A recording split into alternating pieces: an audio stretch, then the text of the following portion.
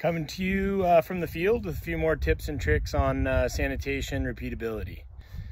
On a vinyl type conveyor, we have this seam here above my head on the incline. We can utilize that to count the total number of rotations on a belt so that we can increase efficiency in our rinsing, application of detergent.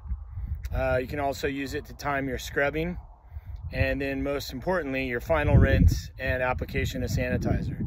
For all steps, pre-rinse, detergent application, and scrubbing, find the seam on the belt, time at least 1 or 2 rotations, verify with your ATP to see if you're getting good soil removal. If you're not, you can always increase your rinse time or scrub time for multiple passes on that belt rotation.